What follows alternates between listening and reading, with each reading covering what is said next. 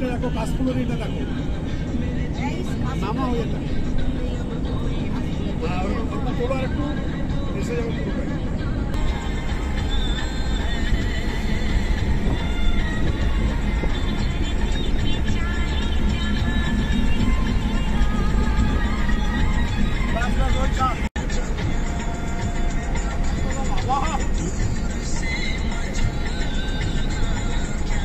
Everyone, একটা নতুন ব্লগের জন্য আমরা বেরিয়ে পড়েছি।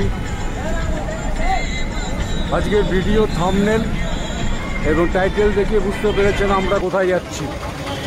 আমি জায়গার নামটা প্রথমে ইচ্ছা করে বলিনি, একটু সাসপেন্স রেখেছিলাম। হ্যাঁ, ঠিকই ধরেছেন, আমরা ধানবাদ পৌঁছে গেছি। ধানবাদ স্টেশনের সামনে প্রচণ্ড ব্যস্ততা, প্রচণ্ড ভিড়। আমরা অন্ডাল, রানীগঞ্জ, আসানসোল, নিরসা, গোবিন্দপুর পেরিয়ে এখন ধানবাদ স্টেশনের সামনে দাঁড়িয়েছি জাস্ট ব্রেকফাস্ট করব বলে। এবং ঠিকই ধরেছেন, গন্তব্য হচ্ছে ভাটিন্ডা ফলস, উশরি ফলস এবং তোপচাঁচি। কিভাবে যাবেন? মূলত যারা কলকাতা থেকে আসবেন তারা ট্রেন ধরবেন, ট্রেন ধরে নামবেন ধানবাদ রেলওয়ে স্টেশন। কলকাতা থেকে আসার জন্য খুব সুন্দর দুটো ট্রেন আছে, যেটা একটা হচ্ছে রাঁচি শতাব্দী এবং দ্বিতীয় এক্সপ্রেস।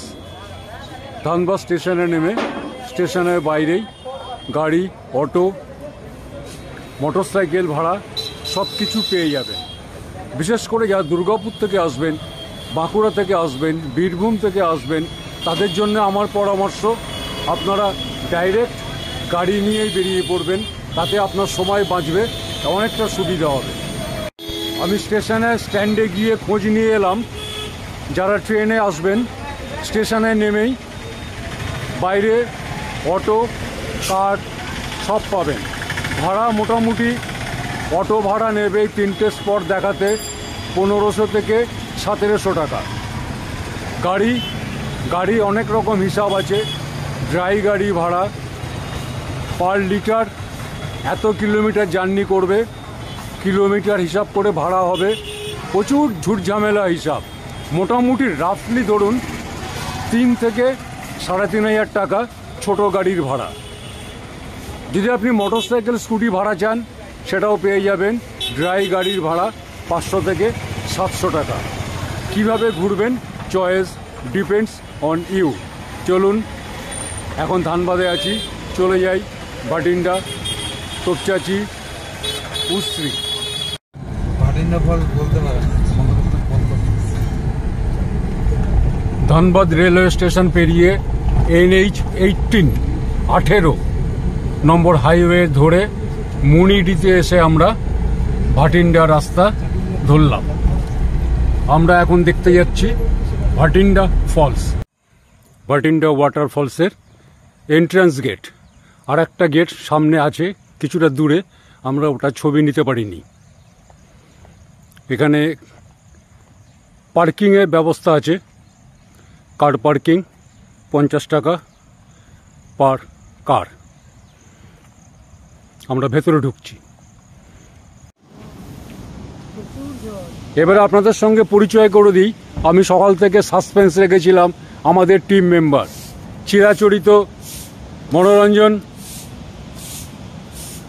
অমর জুটি, চন্দা, চন্দ্রনা, মাঝখানে নন্দিতা, পিছনে মানস। টিমটা এবারে বড়, মানে আমাদের যেটা full set up, full team এবারেও পাইনি, তাও মোটামুটি 50% আমরা এসছি। ঠিক আমার পিছনেই হচ্ছে ভাটিন্ডা ফলস। এখান থেকে দেখতে পাচ্ছেন ফলস। আমরা আস্তে আস্তে নিচে যাব, নিয়ে সৌন্দর্য উপভোগ করব। আমরা ধীরে ধীরে নিচে নামছি।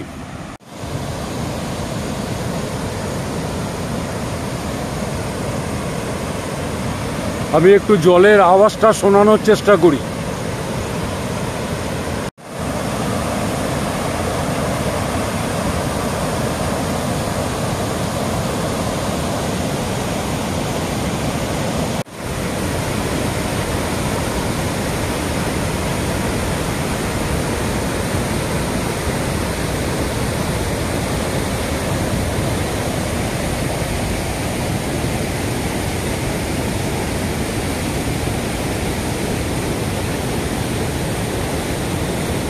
সত্যি মন ভরে যাচ্ছে, মন ভরে যাচ্ছে।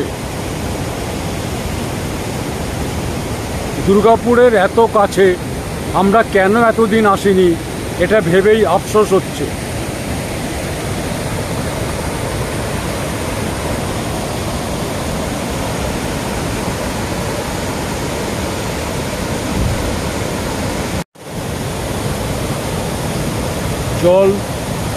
জলের তোড়, জল বয়ে বয়ে এরকম মাঝে মধ্যেই গর্ত তৈরি হয়ে গেছে।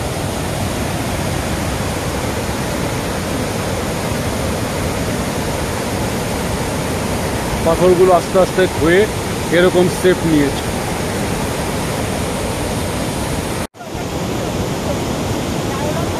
আপনাদের সমস্যা কোথায়?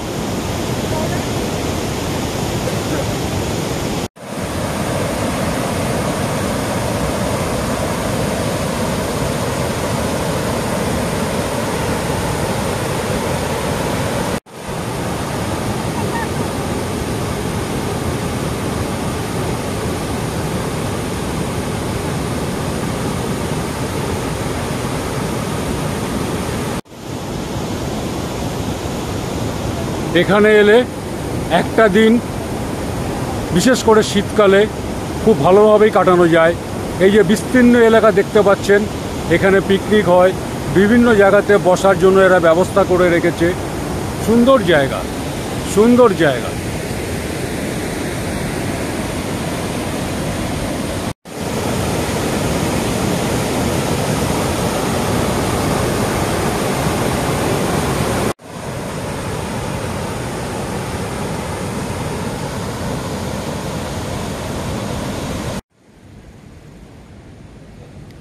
এরা আর্টিফিশিয়ালি একটা পার্ক তৈরি করেছে, যারা পিকনিক করতে আসেন বা বেড়াতে আসেন তাদের জন্যে।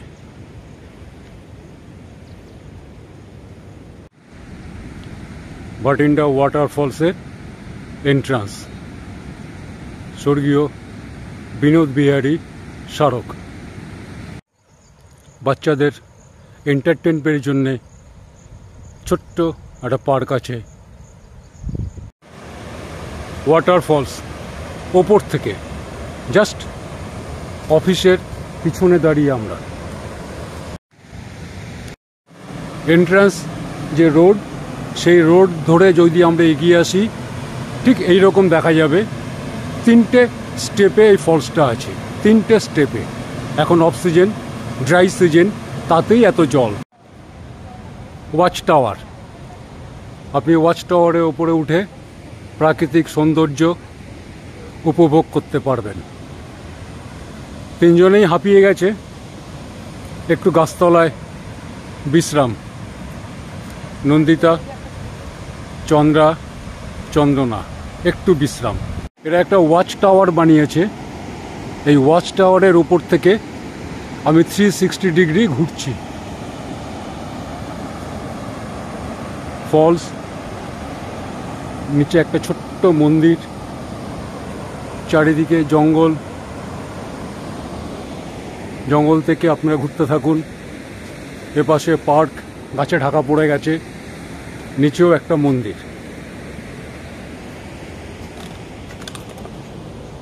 এটা এন্ট্রান্স এই জায়গাটা। বলবো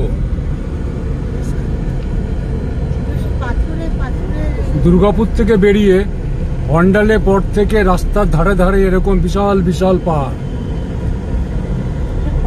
রাস্তার দুধারে অনেকবার দেখেছি, এখনো দেখছি বিশাল পাহাড়। আদতে এগুলো কিন্তু পাহাড় নয়, পুরো ধানবাদ, মানে অ্যাকচুয়ালি দুর্গাপুরে পরে অন্ডালে পর থেকে মাটির নিচে বিশাল কয়লার ভান্ডার। আগেকার দিনে মাইনিং করা হতো, সুড়ঙ্গ কেটে ভেতরে গিয়ে কয়লা তুলে আনা হতো, সুড়ঙ্গ দিয়ে ওপরে তোলা হতো। বর্তমানে সেই সিস্টেম বদলে গিয়ে এখন হয়েছে ওপেন কাস্ট। ওপেন কাস্ট মানে মাটির খুব সামান্য নিচে কয়লা লেয়ার পাওয়া যায়, যার ফলে গর্ত করে ভেতরে চলে যায়, সেখান থেকে ডাম্পারে করে কয়লা তুলে নিয়ে আসা হয়। যার জন্যে একদিকে যেরকম আপনার গভীর খাত তৈরি হচ্ছে, আর একদিকে পাহাড় তৈরি হচ্ছে। এই দেখুন ডাম্পারে করে নেমে যাচ্ছে নিচে, কয়লা তুলে নিয়ে চলে আসছে। একদিকে জলাশয় তৈরি হচ্ছে, আর একদিকে পাহাড় তৈরি হচ্ছে, যার ফলে এই এলাকার জিওগ্রাফিটা পুরো বদলে যাচ্ছে। NH-19 ন্যাশনাল হাইওয়ে 19 ছেড়ে আমরা তোপচাঁচি রাস্তায় ঢুকলাম। Just 1 kilometre. রাস্তাটা খুবই খারাপ, খুব খারাপ রাস্তাটা। অ্যাকচুয়ালি হাইওয়ে থেকে নামার পর এই রাস্তা তো মনে ধরবেই না।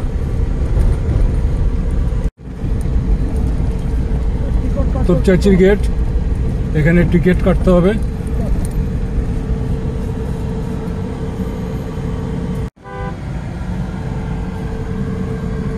টিকিট কাটার পর গেট খুললো, আমরা ভেতরে ঢুকছি। তোপচাঁচি লেকে আমরা পৌঁছে গেছি। তোপচাঁচি লেক, এই সামনে যে পাহাড়টা, এটা পরেশনাথ পাহাড়। পরেশনাথ পাহাড়ের ছায়াটা পুরো জলে পড়েছে।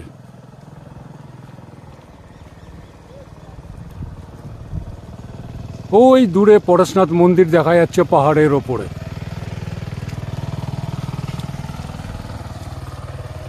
চলুন লেকে এটা ধরে আমরা আস্তে আস্তে হাঁটতে থাকি।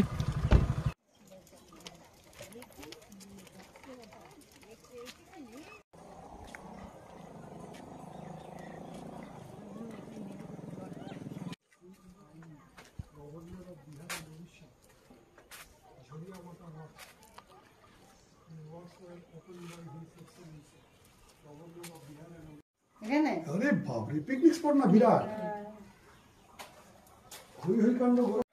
তোপচাঁচি লেক, এটা একটা বিশেষত্ব আছে।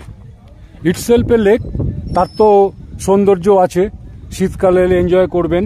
একপাশে পরেশনাথ পাহাড়, আর একটা কথা কথিত আছে, যদি বার্ডস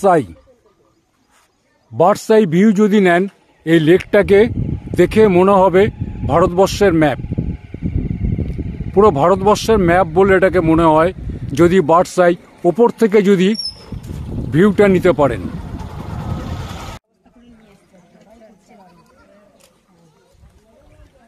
চারিদিকে পাহাড়, পাহাড় ঘেরা লেক, তার মধ্যে একটা মন্দির, ছোট্ট একটা টিলার ওপরে মন্দির, বজরংবলী। আমরা একটা চায়ের অর্ডার করেছি এখানে, অনেক দিন পর কাঠ জেলে কাগজ গুজে এখন কাঠে জাল দিচ্ছে, সেই জালে চা হবে। দিদিভাই চা বানাচ্ছে, এই উনুনে আগুন জ্বলেছে। আমি যে কি অন্যায় করেছি চা খাবো বলে, এই কাঠের জালে এখন জ্বলবে, এরপরে জল দেবে, সেই জল ফুটবে, সেই জলে চা হবে।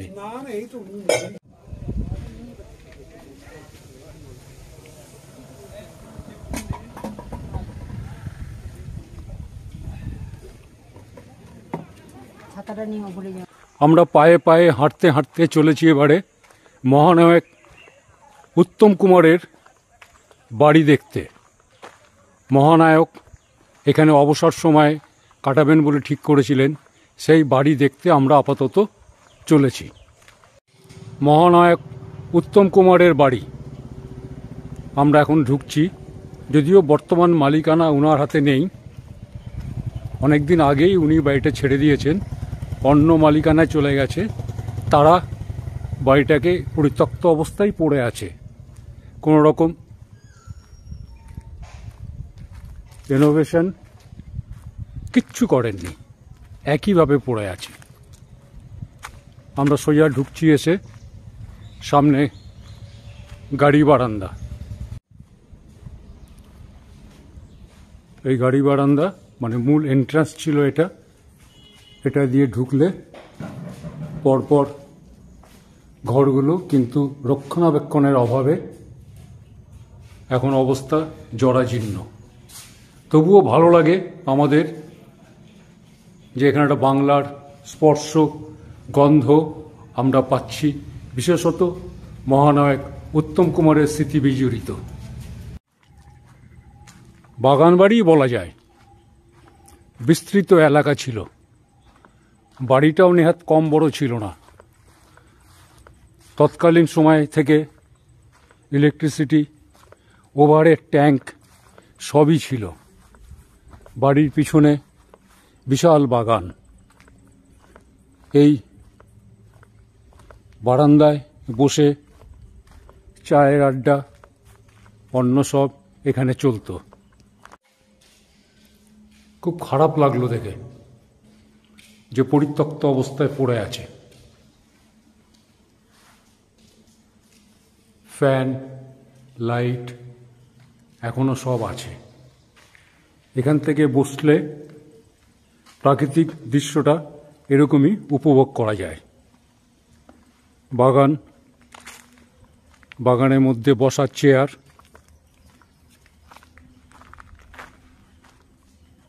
স্লিপারিস,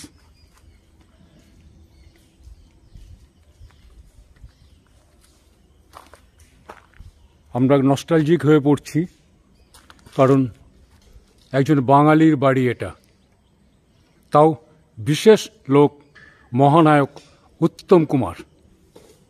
আমরা গর্বিত।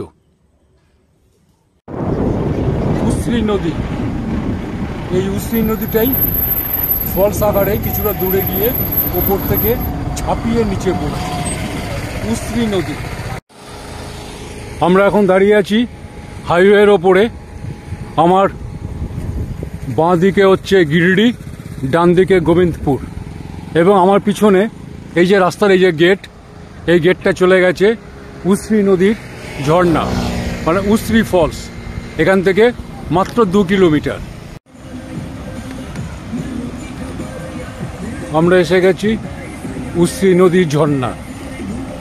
কবিগুরুর ভাষায় উশ্রী নদীর ঝর্ণা দেখতে যাব। সেই ছোটবেলায় সহজপাঠে পড়েছি। দিনটা বড় বিশ্রী, দিনটা বিশ্রী নয় আমাদের আজকে, বাট রাস্তাটা কিছুটা বিশ্রী ছিল।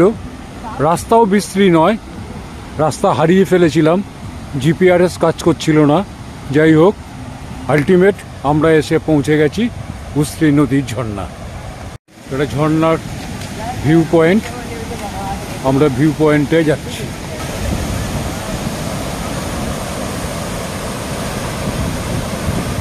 অপূর্ব, যেমনি জলের রং তেমনি আওয়াজ, উপর থেকে জলটা আছড়ে পড়ছে।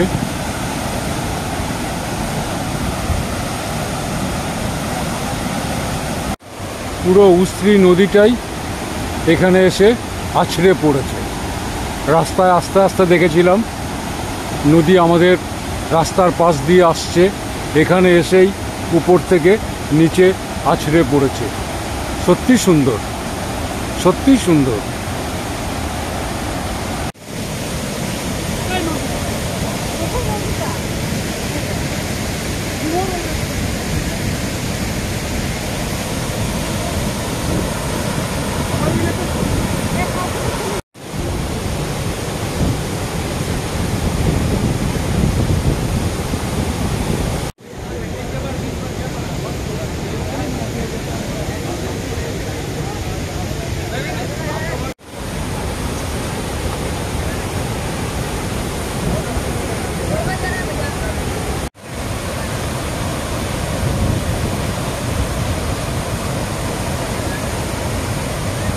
এখানে সারাদিন বসে থাকলেও এতটুকু মন খারাপ করবে না।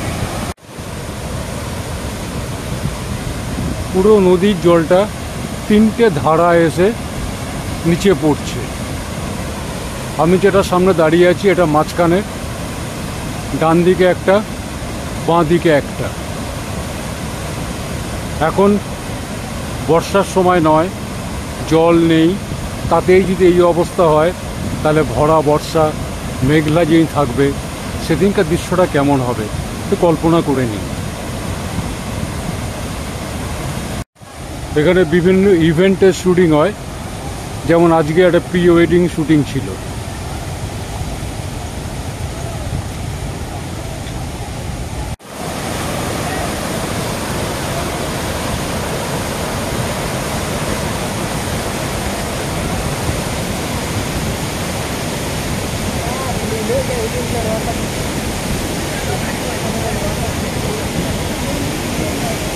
পুরো স্পটটাকে সৌভাগ্যবশত এই সময় ফাঁকা পেয়েছি। ভাইজাগ যাবো, কিন্তু ভাইজাগে যা দেখবো তার আগে যা দেখলাম এ তো মানে সাংঘাতিক ব্যাপার। জগদলপুরে চিত্রকূট জলপ্রপাত যেটা বলছে ভারতের নায়াগ্রা, সেখানে ছবিগুলো দেখেছি, কিন্তু প্র্যাকটিক্যালি এখানে এসে যা দেখলাম উশ্রিতে, আহা, মন সার্থক হয়ে গেল একদম। সুন্দর রাস্তা, এরকম ফাঁকা, ট্রাফিক কম। উশরি ফলস দেখে আমরা এখন চলেছি গোবিন্দপুর দেখে।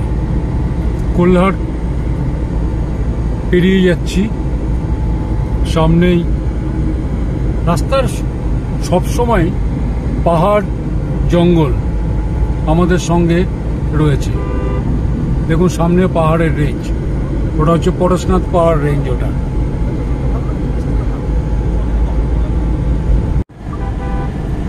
আমরা আজকের ট্যুর কমপ্লিট করে আমরা এখন বাড়ি ফেরার রাস্তায়। গোবিন্দপুর ক্রস করে গেলাম, আমরা বাড়ির উদ্দেশ্যে রওনা দিলাম। আমি সকালে যেখান থেকে শুরু করেছিলাম আমি আবার সেই জায়গাটায় ফিরে যাই, যে যারা কলকাতা থেকে আসবেন একটা ডে আউট সেলফ ড্রিভেন কারে আসতে পারেন, তাতে করে সময়টা একটু বেশি পাবেন। যারা ট্রেনে আসবেন তারা কিন্তু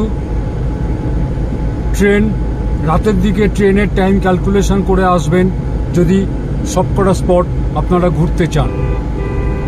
দুর্গাপুর, বাঁকুড়া, বীরভূম থেকে যারা আসবেন তারা অবশ্যই গাড়ি নিয়ে আসবেন, কারণ আমরা 8:30টায় আমাদের ধানবাদ স্টেশনের ওখান থেকে, আমি সকালে যখন আপনাদের সঙ্গে মিট করলাম তখন প্রায় 8:40 আমরা ধানবাদ থেকে জার্নি শুরু করলাম, এবং ভাটিন্ডা ফলস, তোপচাচি এবং উশরি দেখে আমরা যখন গোবিন্দপুরে ফিরলাম, এই জাস্ট আমরা গোবিন্দপুর ক্রস করে এসেছি। মাঝখানে কোনো খাওয়ার টাইমও আমরা পাইনি। অতএব যারা ট্রেনের ভরসায় আসবেন তারা কিন্তু ট্রেন ধরতে পারবেন না, ব্ল্যাক ধরতে পারবেন না, শতাব্দী হয়তো ধরতে পারবেন, খুব তাড়াহুড়ো হয়ে যাবে। আমি ওই জন্য আবার রিপিট করছি, যারা দুর্গাপুর, বাঁকুড়া এবং বীরভূম দিক থেকে আসবেন তারা কিন্তু অবশ্যই ডাইরেক্ট গাড়ি নিয়ে আসবেন। কিছুটা স্বাধীনতা থাকবে, কিছুটা সময় থাকবে, পয়সাও খুব একটা বেশি খরচা হবে না। কারণ এখানে আমি সকালে আপনাদের বলেছিলাম যে গাড়ি ভাড়া কি লাগবে, এবং রাস্তায় আরও 2-4টে ড্রাইভারের সঙ্গে কথা বললাম, তারা ধানবাদ থেকে ট্যুর করে, তাদের সঙ্গে কথা বলে জানলাম আমি সকালে যে রেটটা বলেছিলাম ওই রকমই রেট। এবার ট্রেন থেকে বাইরে বেরিয়ে এসে ধানবাদ স্টেশনে আপনারা যখন বেরোবেন, যখন বিশেষ করে এটা অফ সিজন, সব একসঙ্গে গোল হয়ে ঘিরে ধরবে, নেগোসিয়েশন, বার্গেনিং, এখানে অনেক হিডেন এজেন্ডা আছে, যেটা আমি সকালেই বলেছিলাম, অনেকটা সময় চলে যাবে। অতএব ওইসব না করে যারা দুর্গাপুরের দিক থেকে যারা আসবেন তারা অবশ্যই নিজের গাড়িতে দুর্গাপুর থেকেই গাড়ি নেবেন। যদি নিজে ড্রাইভ করে না আসতে চান তাহলে এইভাবে টোটাল ট্যুরটা করে নেবেন। আমরা খুব সুন্দর ঘুরেছি আজকে, ওয়েদার ভালো পেয়েছি, একটু গরম ছিল, কোনো অসুবিধা হয়নি, দেখার আনন্দই এই গরমটাকে কাটিয়ে দিয়েছে। আপনাদের সঙ্গে মিট করব অন্য দিন, অন্য কোথাও, অন্য কোনো থাকে। ভালো থাকবেন।